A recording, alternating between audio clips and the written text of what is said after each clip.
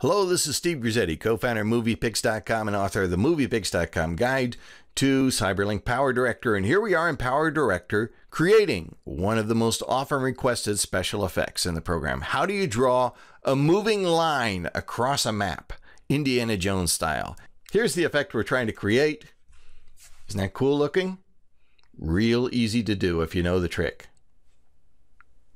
To create this effect, we'll need two things. One is we need, of course, a graphic of a map.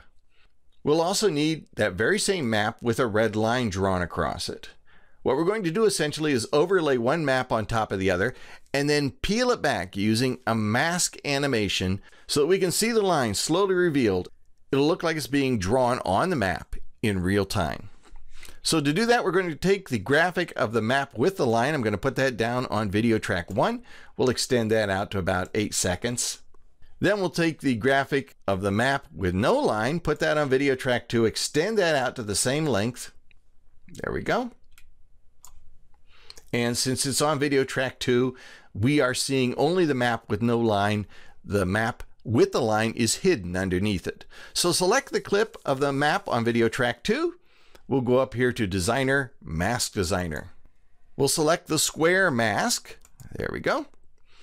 And then before we do anything else, we're going to go down here and uncheck the option to maintain aspect ratio. Otherwise, we'll have to work with a square the entire way through this exercise. We don't want to do that. We want to be able to manipulate the sides independently. Let's move the playhead back to the very beginning of that timeline, back to the beginning of the clip. And now we can see the sides of that mask.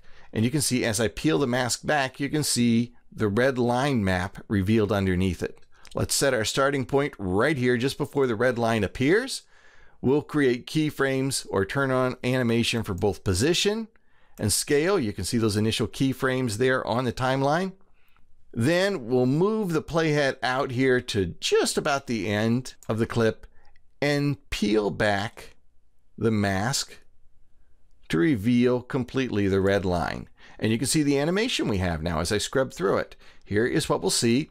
As the clip plays, the line appears to be drawn right on the map. So let's click OK. We're done with that, but we at MoviePix are never satisfied with a simple effect. We want to do it a little bit cooler than that. And I'll show you how to make it that much cooler. Let's move the playhead again back to the beginning of the timeline. And I'm going to temporarily disable the clip on video track 2. And I'm going to do that just by unchecking right here on the track header. And that turns off video track 2. So now all we're seeing is what's on video track 1. We'll select that clip and then go here to the function button for keyframe. Click on that and that opens up some options here for keyframing. Toggle open clip attributes and turn on your animation here, or click on that little keyframe for position and also for scale, which is height and width. Now these are maintaining the aspect ratio. So when I change one, it's going to change both of them.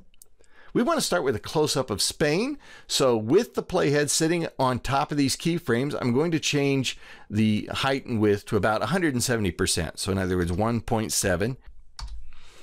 And when I select width here, they both update. So they're both at 170% now. Our scale is up that high. And then I'm going to just drag right across here in the preview window to get Spain right there in the center of my screen. Once I've done that, I'm going to move the playhead out to just about the end of the clip, and we're going to set the height and width back to 1.0 or 100%, right?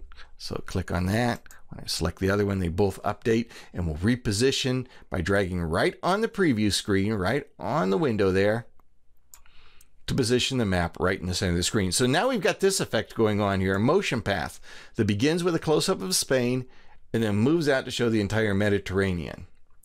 We will apply that very same motion path now using magic to the clip that's on video track 2. So to do that, I'm going to select the clip here on video track 1, right click on it, and select copy keyframe attributes. So we're copying the motion path.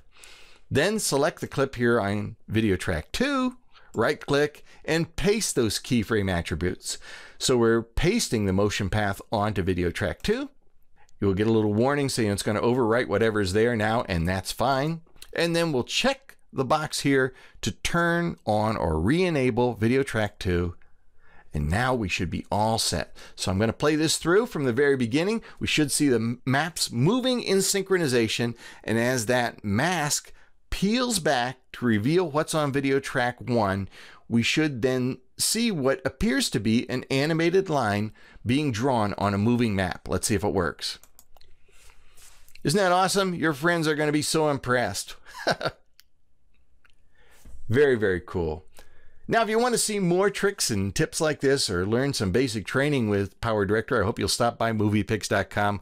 We've got a growing library of tips and tutorials we're continually adding.